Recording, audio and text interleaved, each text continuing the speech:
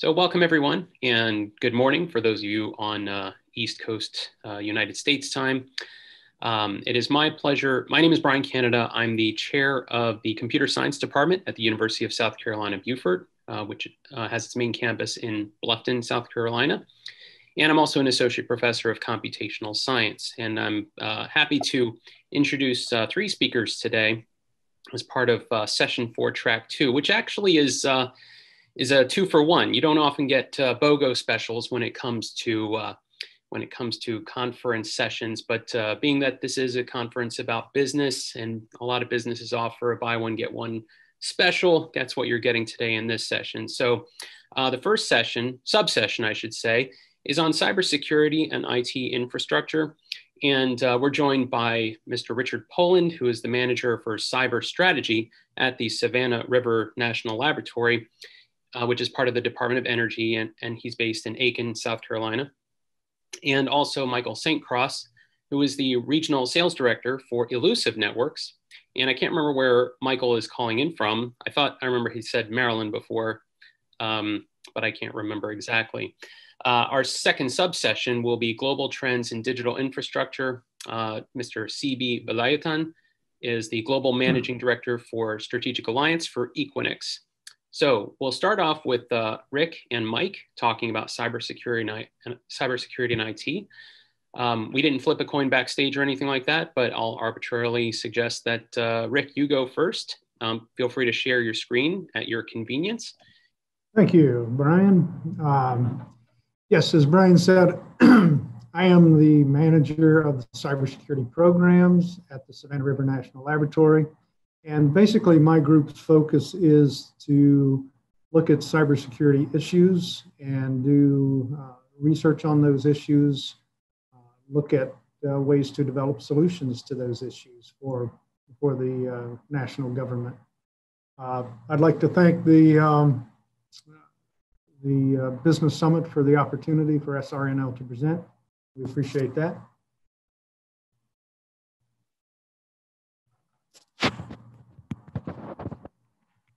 There we go.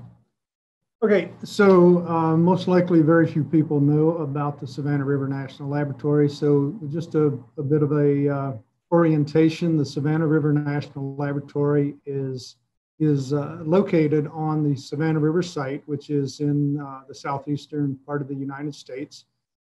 The Savannah River site is about 310 square miles. And on that site, we have numerous manufacturing facilities and decommissioned industrial sites. With those manufacturing facilities, we have mock-up DCS and SCADA systems. We have rail yards and switch yards. So basically, a great deal of equipment and facilities that can be used to mock up, to test, to do research and development for critical infrastructure, industrial controls, and cybersecurity related issues. So it's a wonderful opportunity here with so much infrastructure that we have that we can do research and development on. So basically, the group that my group came out of is tasked with developing those solutions. We have worked for years on modern as well as legacy industrial control systems. So when we look at the critical infrastructure for the nation and the electrical grid, we have that experience that we can apply modern cybersecurity solutions to both modern as well as legacy infrastructure. So we do this for certainly national security and defense, critical infrastructure, as I mentioned, but not only that, also the manufacturing and industrial base. When we stood up the program about 4 years ago, we didn't intend to just, well, what we did was we looked at what the government considered to be critical. We looked at the executive orders that the presidents had put out regarding cybersecurity. And then we also looked at the DoD, DHS, and DOE multi-year plans and strategies And then we developed our own governing documents from that for our program. So again, talking about the foundation, we certainly have the experience and expertise on industrial control systems. We have an active portfolio on grid modernization and resiliency of that. So directly relating to cybersecurity research and development in that area. Industrial control systems and the Internet of Things in production, in manufacturing, and industrial settings. So the industrial control systems security architecture, we're presently on a program, a new facility we're building at the site where my group is actually designing the architecture for the cybersecurity of a complete brand new industrial control system. We have a group of electronics designers. So we have designed a number of electronic devices for cybersecurity applications, one being the authenticated sensor interface device shown in the picture there, that basically will take data from any sensor, be it analog, digital, whatever, and then authenticate and encrypt that signal and send it on, and protect the device from being hacked and the data from being hacked. So as we set up the program, we were very fortunate that the lab director saw this as a key area that the lab should be investing in. So we invested in considerable infrastructure as well as personnel and training. As you can see here, we set up what we call the SRNL Critical Infrastructure, ICS, in Cybersecurity Laboratory. There are pictures to the right are pictures of our lab. The real purpose of the lab is to, I was just checking my time here, looks like I'm doing okay. The real purpose of the lab is to have the hardware, yet be able to virtualize a greater extent, a greater capability than we are able to do with the hardware. So what we have done, we have hardware in the loop capability where we have two substations, transmission and distribution relays, and all the associated equipment that we tie in with an RTDS where we can simulate larger grids, electrical grids. And then we also have that tied to human machine interfaces, DCSs and SCADA, and as well as enterprise networks. In the lower right, you see a server rack there where we have VMware, where we can simulate enterprise networks as well as OT networks. And we can, as it says there, we can model grid as well as factory floor. On the bottom center picture to the right of that set of racks is where we have racked up our ICS. So we have PLCs and other instrument control system components there that we have both the grid as well as ICS for hardware in the loop activities. So research focus areas: SCADA, vulnerability assessment, ICS penetration testing, electrical grid resiliency, GPS manipulation. GPS, a lot of the critical infrastructure is based on GPS timing. So we have a GPS simulator, and we're looking at how that affects various critical infrastructure. So in the future, as we build out more capabilities and build out that expertise in the cybersecurity world, we intend to focus on some additional areas, 5G and 6G security, certainly, applying basically proactive discovery with machine learning, AI, and big data for cybersecurity activities, and then national energy industrial security.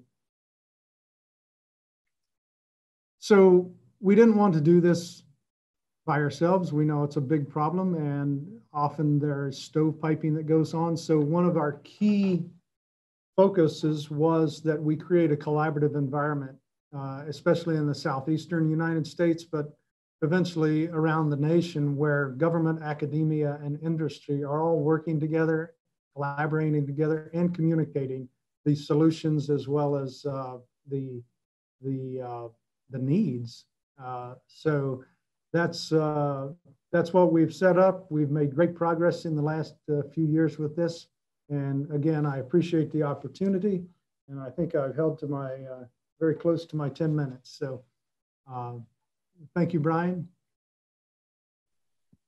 Thank you very much, Rick. That was very, very interesting. And selfishly, I find a lot of what you're talking about particularly interesting to me. In my former life, I was a chemical engineer, and I worked very closely with the controls folks in ExxonMobil, both in the research engineering organization as well as in their refining organization.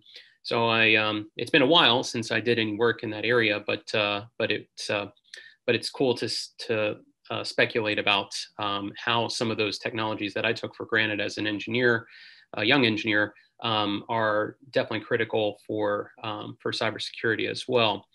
So we will come back to Rick after our second speaker gets a chance to talk about what he's doing at Elusive Networks and his perspective on cybersecurity and IT infrastructure. So again, I want to welcome Mr. Michael St. Cross from Elusive Networks.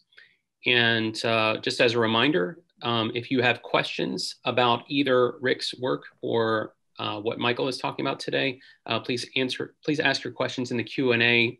And there's a special link for that at the bottom of your Zoom panel. So Michael, please take it away. Thank you. Hey, thanks, Brian. And again, appreciate the opportunity to share some details about Elusive today. Again, you have Mike St. Cross, and I do cover the kind of the Eastern US for the company.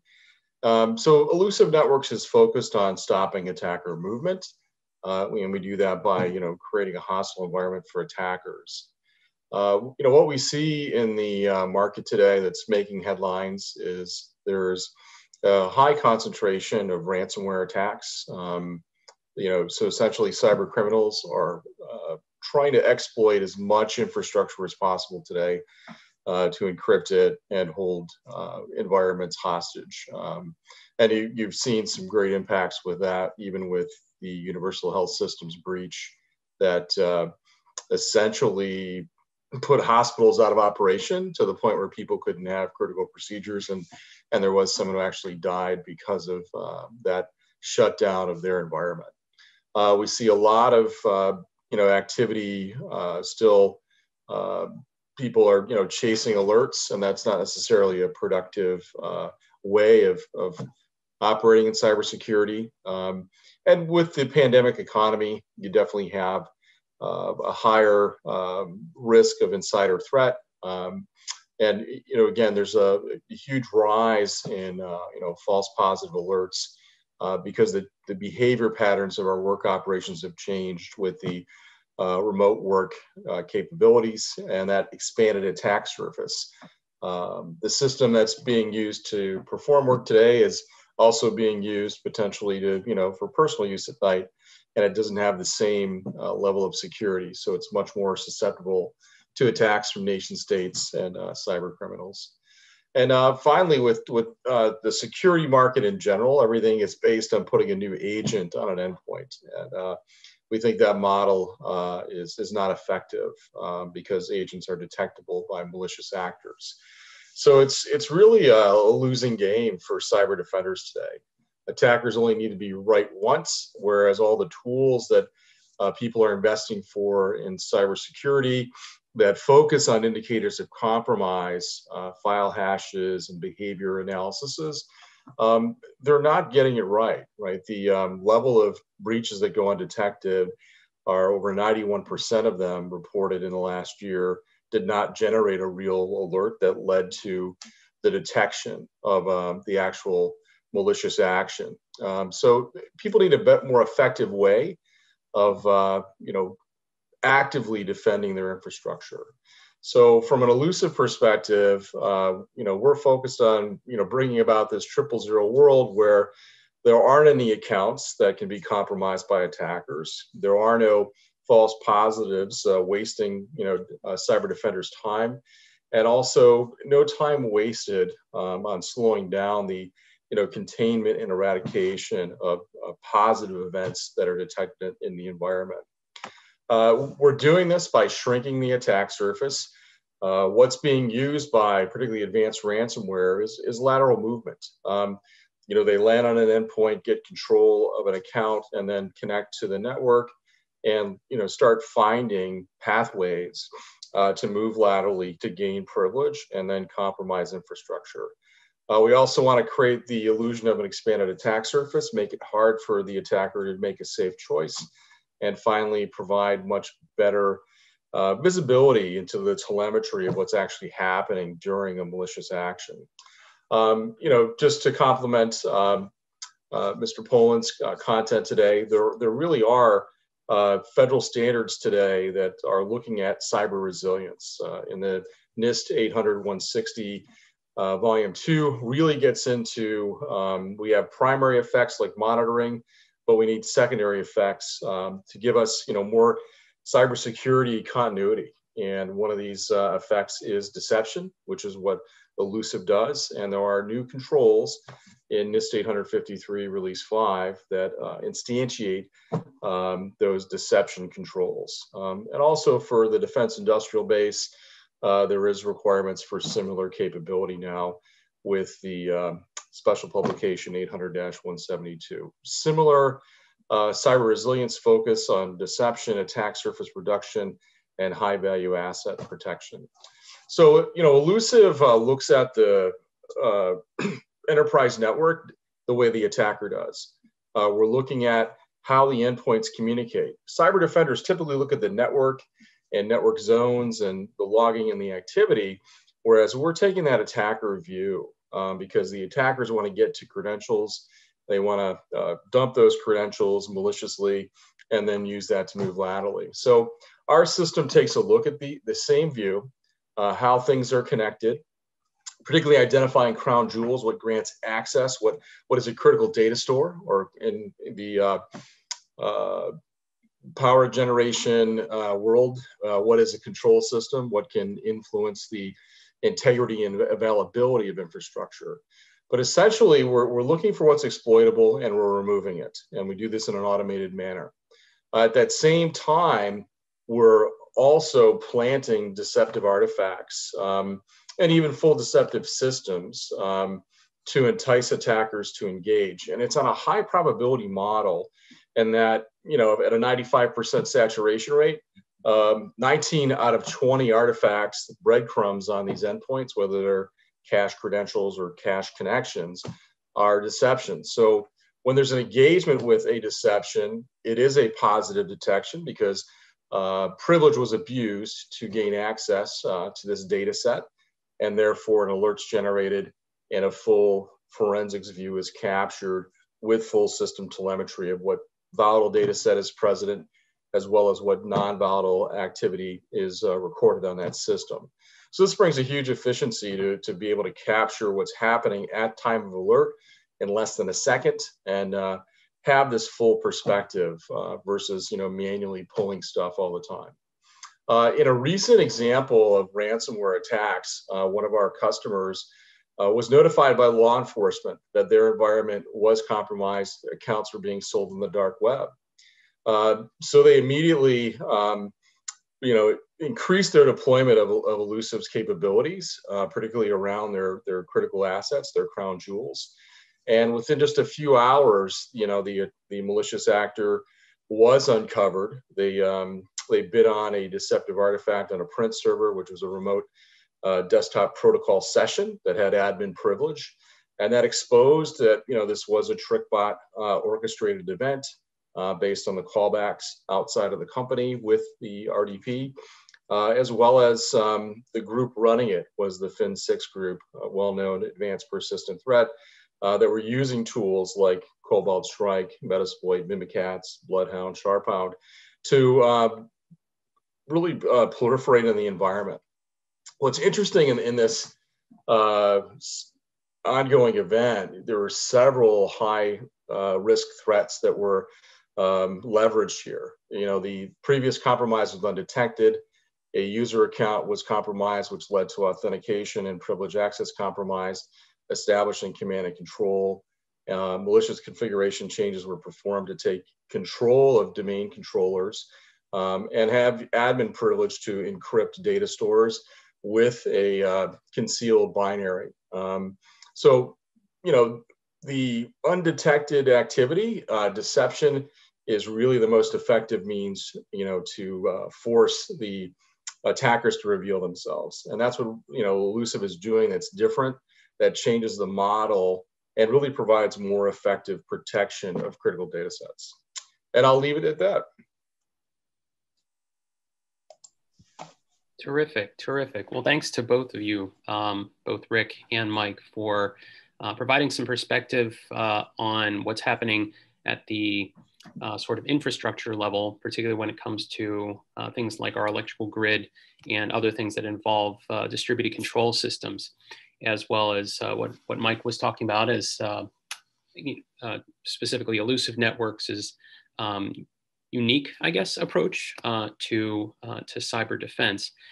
And so I don't see any questions coming up in the Q&A section just yet. So as a reminder to our audience, if you do have any questions about what Rick or Mike talked about today, please enter them into the Q&A. But I'll go ahead and get us started with a couple questions for Rick and for Mike. Are we going to let CB present, or are we going to do the Q&A before CB? What I thought we might do is, you know, treat Rick's and Mike's session as sort of being relatively self-contained. Okay. But right. Certainly, if audience members think of questions for Rick and Mike a little bit later on, they're certainly welcome to do so. And if possible, just make a note in your question if you're asking a question, particularly to Rick or to Mike.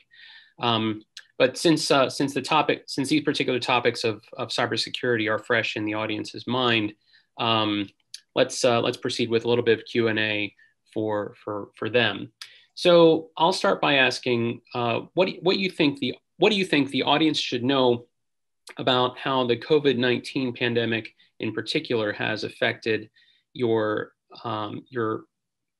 company's or your firm's cybersecurity priorities and strategies on a day-to-day basis? What do you think the audience should know about that?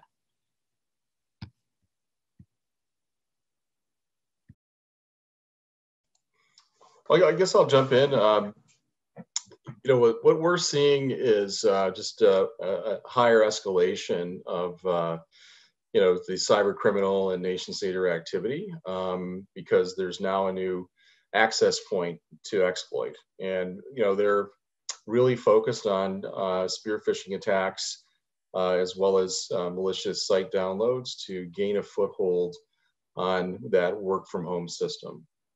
That's the major threat vector that's being exploited today, just with the increased activity. And you see it, you know, even as part of the presidential debate, there was the dialogue before the debate started about, you know, TrickBot and election tampering. That same platform is being used to generate these massive spear phishing campaigns. So, you know, the cyber attackers are trying to get a foothold for that first move and then come back later and further exploit it. But there's a big land grab happening today that, you know, we just haven't seen before. You know, it's like a 600% increase in activity. So we don't, my group doesn't necessarily monitor those types of activities, but as far as research and development, we've done rather well at keeping the team cohesive as we telework. But in a research and development environment, it takes togetherness. It takes cohesiveness, being together, exchanging ideas, working together. Although we've remoted equipment to folks' homes, they've done home labs with the equipment that they've taken home. And we've made good progress, but I think progress has slowed because of COVID and because of people needing to work remotely. I know that might not be such a popular stance, but I think in research and development, it is quite important to have that critical mass of knowledge and engineers in one place, exchanging ideas, helping each other solve problems. So I'm very excited to get my team back to work, and there's migration back here, but I'm excited to have the entire team back and everything back to normal some year, hopefully some month rather than some year. Terrific. Thank you for your perspectives on that. There is one question in the Q&A section from a Rishi Muli. Rishi asks, do you see any possibilities of getting cybersecurity collaboration centers like a Security Operations Center or SOC set up in India? Would you care to comment about that at all? Yeah, most definitely. I think having that cybersecurity operations center collaboration between the U.S. focused companies and India, it really brings an advantage. Not only is there more of a 24/7 coverage ability, but there's also applying the principles of cybersecurity, cyber defense collaboratively across countries. And I think there is an information sharing necessity specific to a geography, but the same lessons learned in the U.S. Are going to be valuable to the Indian market as well. So I definitely do think there's a lot of potential for that.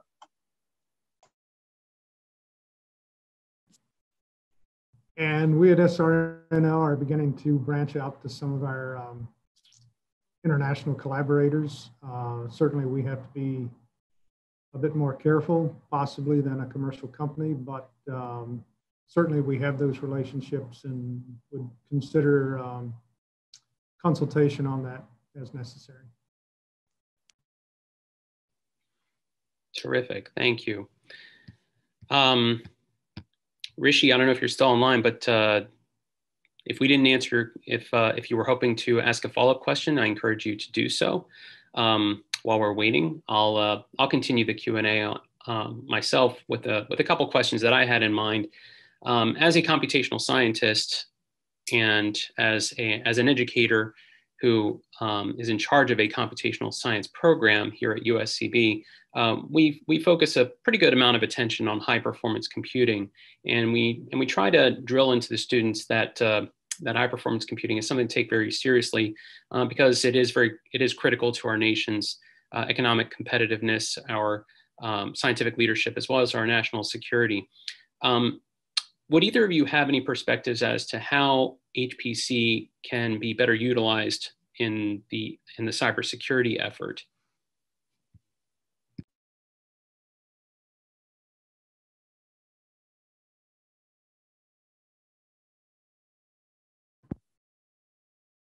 Yeah, Brian, this is Rick. We certainly are looking at that. We want to get our base cybersecurity program established with funding partners. We're expecting to have that this fiscal year. And then I think in my presentation, one of the last slides, we did talk about AI and machine learning and those types of things, those types of applications that will use high performance computing. We actually have here at the laboratory a high performance computing group, and it is in our digital transformation directorate, which we are a part of as well. So we do intend, we've been speaking with them. They are presently beefing up their high performance computing staff, as well as AI and ML personnel. So we have been talking with them.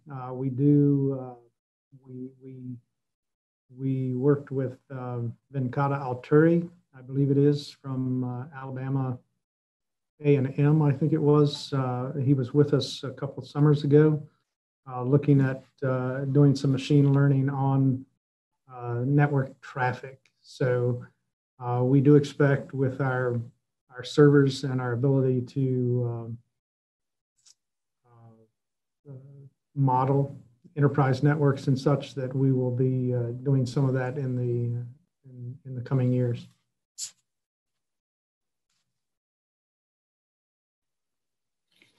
Terrific, terrific.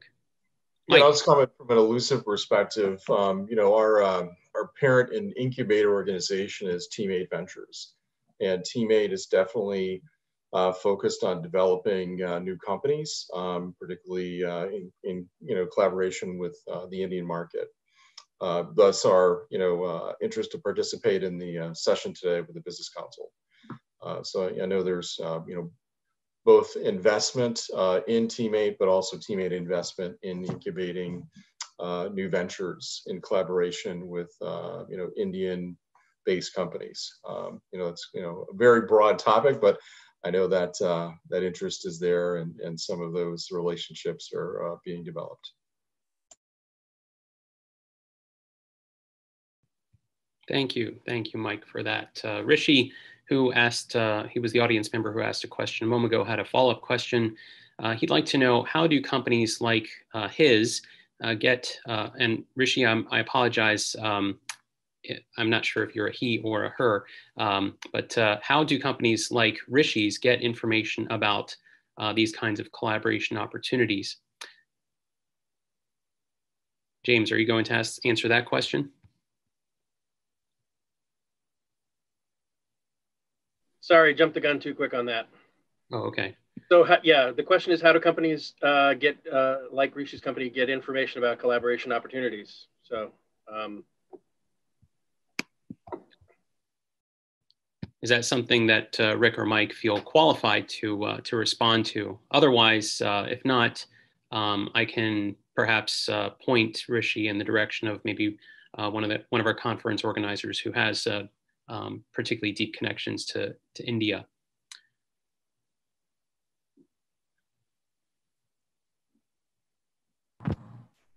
Sorry, I don't have any information on that, Brian. No problem, no problem. We have a few more minutes for questions with Rick and Mike. One of the things that I, in doing some research for today's panel discussion, when I was doing some research, I came across the concept of hacking back, where perhaps an entity, whether it's an individual or business, whose network has been hacked, whose assets have been compromised, there's some legislation, potential legislation out there that if somebody has been hacked, this legislation, if it were passed, could potentially limit the degree of criminal liability for the person who gets hacked to basically hack back, or find a way, if possible, to hack back into their attacker's system, almost as if to seek revenge for being hacked. And I believe it's called the Active Cyber Defense Certainty Act, or ACDC Act for short. To the extent that that y'all are familiar with that act, or the potential legislation, or the concept of hacking back in general, do you see, if such an act were to be passed, and thereby limiting criminal liability for individuals or businesses to be able to reverse hack back into an attacker's network, is that good or bad for business or individuals? Any comments about that?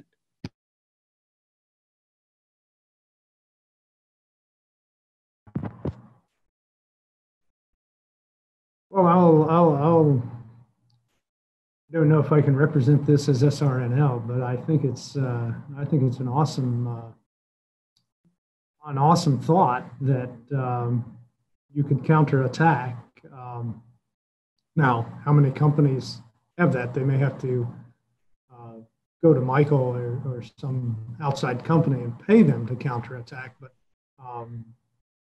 in general, in general, as a nation, I see that as being beneficial. But as an individual company, it seems like it would be rather expensive to make that happen.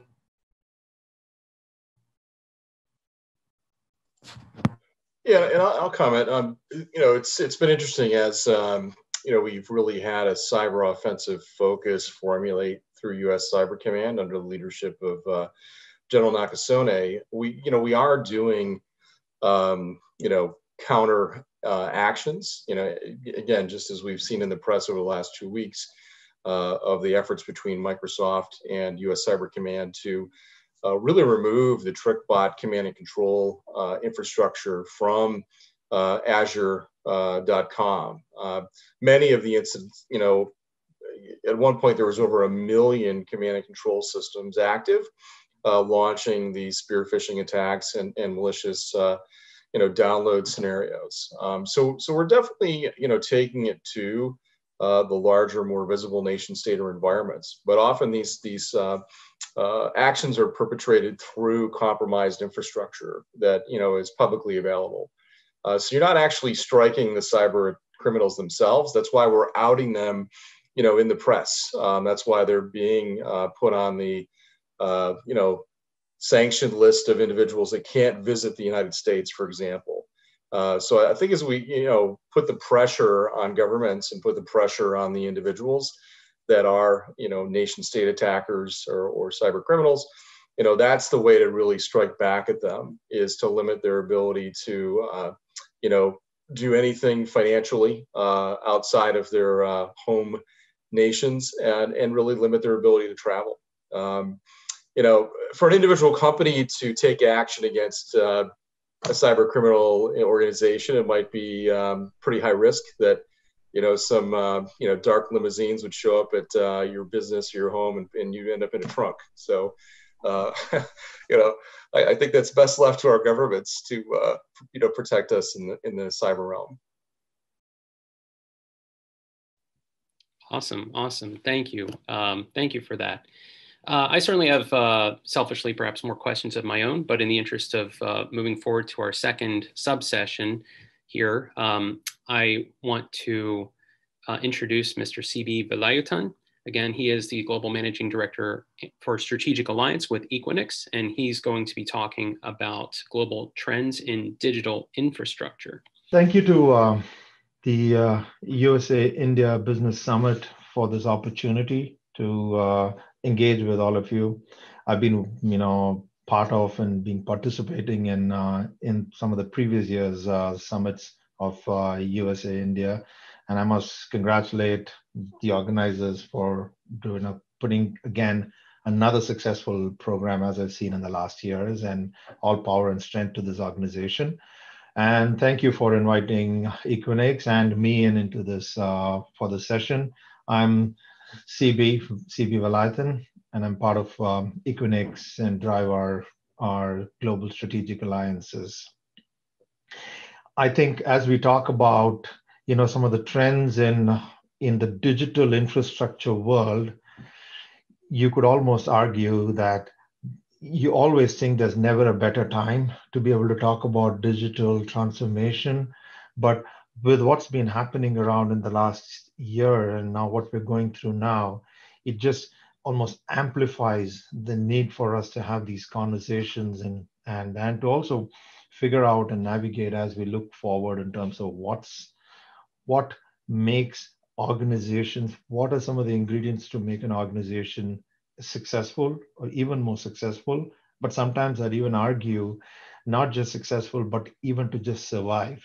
What are some of these trends that we need to embrace as organizations just to survive? So we in Equinix believe in the power of what we call as a digital advantage, and the ability to survive and to succeed, we think hinges on that. And so today I just want to kind of give you all a brief glimpse into how every organization, every individual and enterprise can actually fast track and accelerate their journey in this whole digital advantage and the world there. The world today is digital, yes, but it's actually transforming just about everything that we know, whether it's markets, industries, any traditional models that we had. It's all being transformed, which you might sound as a cliche, but it is something that the more we start reflecting on it, the more we realize, and then we can actually start figuring out what you need to do about it and what you need to land up getting ready for your organization. When we mean that all markets are now global, we see that happening in that the traditional boundaries of borders, geographies, or continents and time zones are just being broken down. And you see organizations taking the benefit of this whole global market, whether it is streaming companies like Netflix and others, which take advantage of their content that can now be accessible globally, whether it is e-commerce sites that can have products that can be also available to people. You're seeing the markets now truly becoming global in terms of what it is. Economies are becoming shared, which in a sense means that you have ability to actually get a seller directly to be able to interact with users and be able to get and also almost disrupt some of the traditional industries that we were familiar with. For example, Uber disrupting the transport industry, or some of these apps disrupting the travel industries. So some of the traditional businesses being disrupted primarily by the fact that it's a shared economy and what we're doing. And last but not least, as we look at the world today, information is actually becoming the biggest product that is actually saleable, that's available, and that's also accessible. So it lands up becoming so important that, and companies, even traditional companies that sometimes had nothing to do with, information as their key things, is now using information to become front and center of what they do. For example, with IoT available now, you have sensors that are able to kind of be incorporated into any of the traditional products, thereby not just value adding the product, but being able to give some key information back to the suppliers and the manufacturers about their products, which helps them to be able to get their products better, be able to look at events that are happening, utilization, and all kinds of elements there. And also, you have companies that use and sell just information, whether it's in the financial sector, whether it's in the weather, whether it's stocks, whether it's just about anything that you look at today. That's becoming a key part of what it is. So if these are some of the trends that's happening, what does that mean for companies? What does that land up becoming for any company, and especially companies that have not yet embraced the path on digitalization? Is that everybody needs to be able to figure out how to launch digital products and actually be able to scale that globally. And because the advantage comes from the scale of being it global, it's not just about catering to a local or a small market, but being able to scale that and be able to access and make that accessible globally. And because all users are going to be actually interacting digitally, we need to have a very superior digital user experience, which is very key. And it's very different from the kind of traditional user experiences we've had. And also, because the nature of demand, the nature of where it's being consumed is different, you need to have the ability to be able to scale up and down your product availability digitally, so that you can spin that up where it's needed, spin it down, and be able to then spin that back into another place. For example, if you've got a sporting event, then you need to be able to bring in capacity into that place pretty quickly, and then be able to bring that down and then take it to the next place where there's a demand here, whether it's an entertainment or any other event like that, a mass rally or some event that's going on. So you need to be able to do all of that. So that's, in a sense, pretty key for what the markets today are and what we need to do about it. Now, with those being some of the elements of the market and what a digital leader needs to do, if we are able to get to do all of this as what we call an Equinix a digital advantage, it actually is, it not only, like I said, gets you to succeed, but it's a key advantage of being able to survive in your own way. But it also then just gives you agility. It helps you to be able to launch products because user demand is now so interactive and online. You're able to launch them products pretty quickly and also be able to get that, to be able to service that as quickly as you can.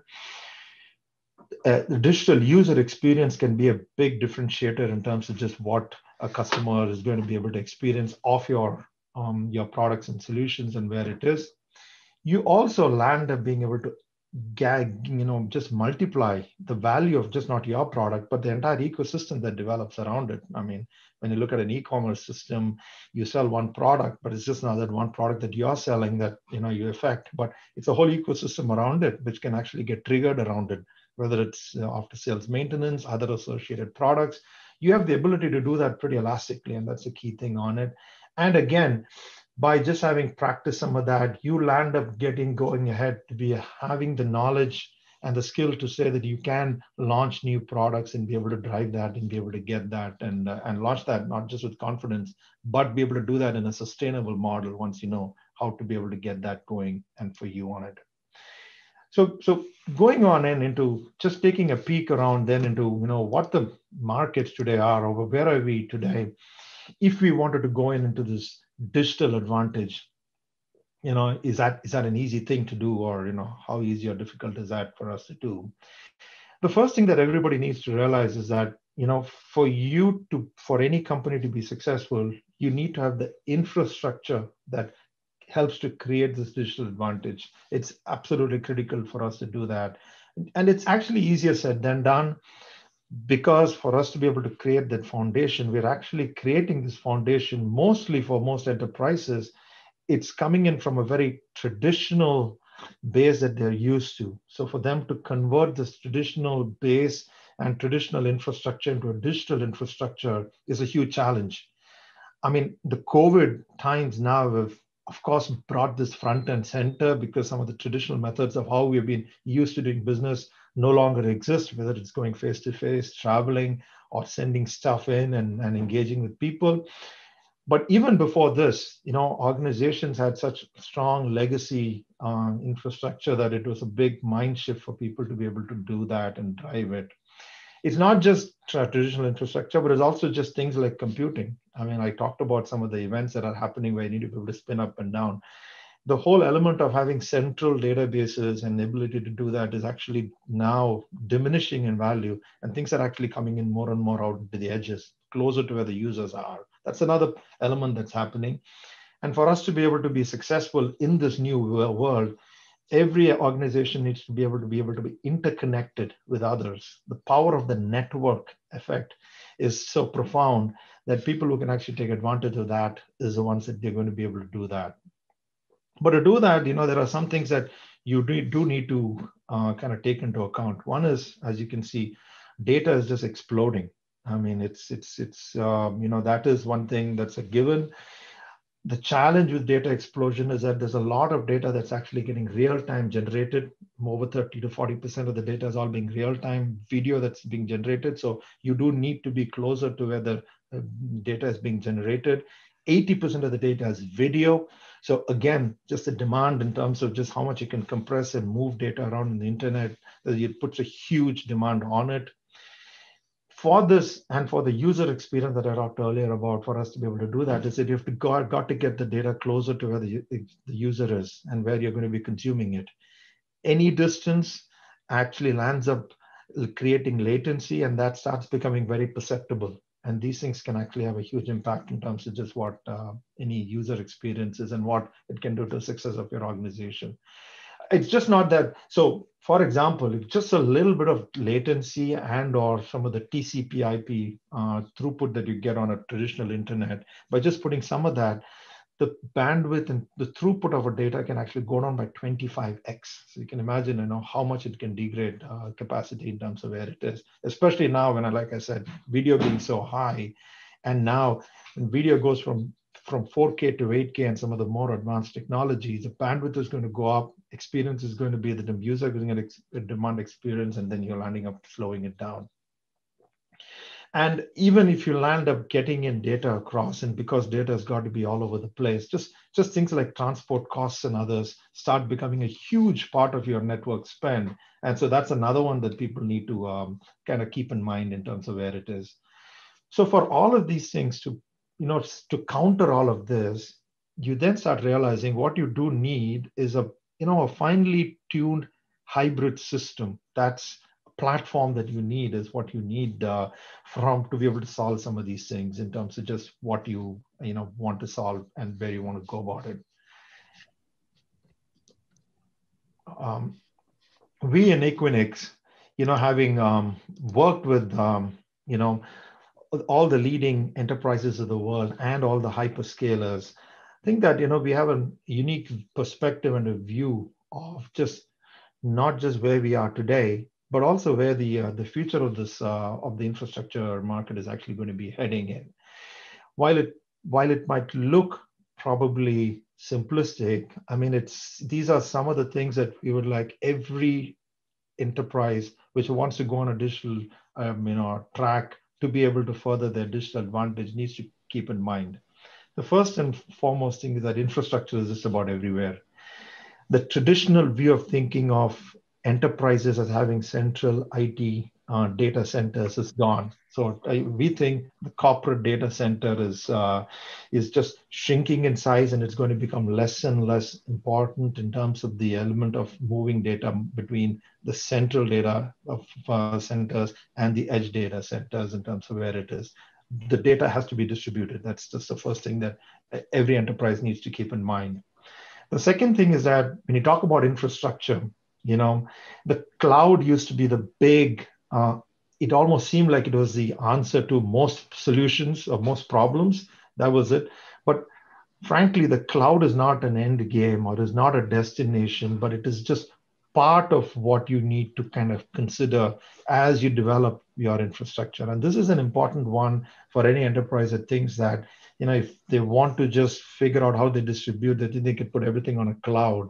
There's a huge issue, and some of the issues that even the previous panelists were talking about, whether it's security, whether it's availability and others, lends us to consider that it cannot be either or, it's got to be a combination, and cloud is just one part of that in terms of where it is. I talked earlier about hybrid, and the core element of also is, in fact, earlier is about infrastructure, it's not just cloud or your own self. The workloads cannot just be in one place, but it has to be moved further and further to the edge where users are and where they're going to be experienced. You also need to be able to have the ability to be able to deploy them rapidly and then redeploy and move them around. So the whole world of, and including the world of security, it's all about hybrid. So that's another key thing that people need to keep in mind. And last but not least is ecosystems that you need to be able to keep them successfully. You need to have them connected. The interconnection, the more you're connected with the other players, the hyperscalers, the more successful you'll end up becoming. And the more private, the more direct you're able to have an interconnection, these element to successful, enterprise of the future can come in. So to just kind of summarize that, what any enterprise needs to be successful is a platform that can actually have the ability to house a hybrid IT infrastructure. It needs to have access to ecosystems and tools to be able to get that working. And last but not least, it has to be able to cater to the flexible consumption models, which are the need of the day today. That's easier said than done. Also because, like I said, because today's organizations do land up being chained down by some of their traditional legacy ways of how they work and how they build. And that's where I think, just to kind of leave that in with, the participants and people who are actually thinking about how to get their digital advantage, we in Equinix are proud that, we believe that we provide a platform that can bring the right play, that is in the right places, brings in the right people and the right possibilities for you to be able to get successful in terms of just making you successful. So to summarize, for any enterprise to be successful, you need to be in the right places, which is almost being global. You need to be able to have the right ecosystem, which is to have the right partners. And last but not least, be able to enable, create, generate the right possibilities and do that in a way that's flexible, which is what users today need. And that's where we see infrastructure going, and companies which can do that successfully are the ones which are going to be able to take the benefit of the digital advantage. So thank you very much. Thank you again for this opportunity. Great. Thank you, CB. Really appreciate your perspective on global trends in digital infrastructure. I want to allow for some of the folks in the audience to squeeze in some Q&A here. And Rishi Muli, who asked a question in the previous subsession, has a question. Similar to the way major companies like Google and Facebook have done, is Equinix planning to invest in India, like for setting up edge data centers? Yeah, a great question, Rishi. Thank you for that. India, not just for Equinix, but India is one of the most exciting markets in terms of this data growth. It's got the second largest number of internet subscribers. It's the fifth largest economy in the world. And so a market that Equinix has been very keenly, wanting to be part of. And so we're very happy to, let you all know that just 2 months back, we actually made an acquisition and an entry into India by acquiring GPX, which is one of the leading data center companies in India. So through that, we are excited to be able to bring all our global customers who have been talking to us to want to get into India to be able to come in and be able to take the benefit of the Equinix platform, and also to be able to tap into this revolution that's happening in India, whether it's the e-commerce or any of the other activity that's going, and the companies in India to be able to access the global network that we have. So we are excited to get into India now, and really, really look forward to seeing how we can actually extend our advantage in India and tap into that market to help that market grow even more. Terrific. Thank you, CB. Rishi, I hope that answered your question. Feel free to ask a follow-up in the Q&A. Thank you. Okay, terrific. CB, if you don't mind, I have a question for you. As an instructor in computer science classes and related coursework, there's been a push to try to take a lot of what we're doing and move it to the cloud.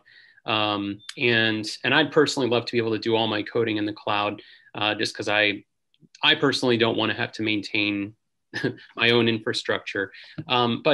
And I think that's one of the real benefits of having a cloud-based infrastructure, is that you don't have to worry about maintaining anything yourself. Who would you recommend, like what kinds of businesses or other entities would you recommend not pursue a cloud-based strategy or an edge computing strategy, and instead, maintain all of their assets and infrastructure essentially on site, or at least within their own firewall? Yeah, that's an interesting one, Brian, and I think a very valid topic for about any enterprise, and you said even company, people like you who's either doing your own personal work and or trying to get your institution's work, and to figure out the best way to do it. We think from an Equinix perspective that the question is, it's not like, as you said, it's not about who should keep them in their private. We think it's not a question of an either or. It's actually a question where you've got to look into all the factors that come into figuring out where your data has got to be in. And some of the rules that you've got to kind of make sure that you've got to tick the boxes and looking at it is your data going to be global? Do you need your users and data to be actually available and accessible to people globally, and you want it to be available for them? Do you want it to be flexible, that you can spin it up and down where you needed it to be able to go in? And do you need to take the benefit of not just your own data, but of an ecosystem that's available for you to take benefit of? And if you start kind of checking some of these things, then you would probably come to a point where you realize it's not either or, but you've got to have a combination of both of these, which is why we in Equinix are a very strong believer, like I said, that the cloud is not an end by itself. It's just part of the overall solution that you need to have. And at the same time, having all your data and your infrastructure on premise, which is what traditional companies, enterprises used to have, is also not the answer, because the flexibility that it does not provide, it does provide advantages of security and ability to control your own data, but it also does not provide some of the other advantages that I said. So we strongly believe the world that has to go in going forward to be able to get the digital advantages through a hybrid architecture that needs to take elements of what you need to keep secure in your own premise, but at the same time be able to get the advantage of the public and private cloud and the ecosystem that's available. So Equinix provides a platform where you can still keep your infrastructure secure, and then be able to have some direct access into an ecosystem of web scalers, hyperscalers, or other partners. So it provides you almost the best of both worlds in a sense. Thank you so much for that perspective. So we have about 3 minutes or so before we have to transition to the next session at 1 o'clock. And so if there's anybody in the audience that wants to try to squeeze in one more question, feel free to do so. While we are waiting, one more question I might have for CB. So the iPhone 12 is coming out, which means that 5G, for the general public, as far as the general public is concerned, they are finally starting to see 5G as entering the mainstream now. But what should our audience know about 5G briefly, I guess, and particularly maybe how it relates to IoT, as you described? You mentioned IoT earlier in your presentation, so I wonder if you might have any perspectives on that.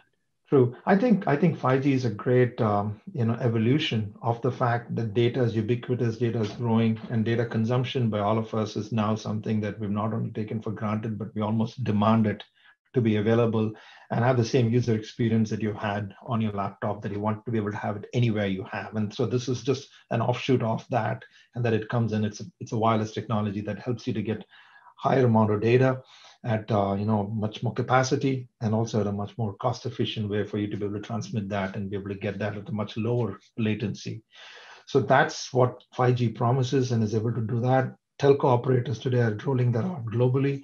We in Equinix are very proud to be able to work with all these telco operators and also the hyperscalers in being able to get data that used to be central now onto the edge, so that as people start consuming this wirelessly and also by the wireline wherever they are, you have the platform that can bring in and reduce latency and get this data to you available. So 5G is a great way of just us really realizing that we just want to be able to have access to any data anywhere at any time. And it's what we're going to see going forward, being even more available across. Terrific, terrific. Well, thank you so much. We only have about a minute or so remaining. So what I'd like to do is, to the extent that the audience is available, please join me in applauding all of our panelists, Rick Poland from Savannah River National Lab, Mike St. Cross from Elusive Networks, as well as CB Velayathan from Equinix. So thank you so much to all of you. Thanks so much for being so gracious with your time and being willing to participate. I found this particularly highly educational. Would love to be able to stay in touch with you for the longer term. And thank you all. Thank you, James, Brian, and thank you again to US India Business Summit. Appreciate this opportunity.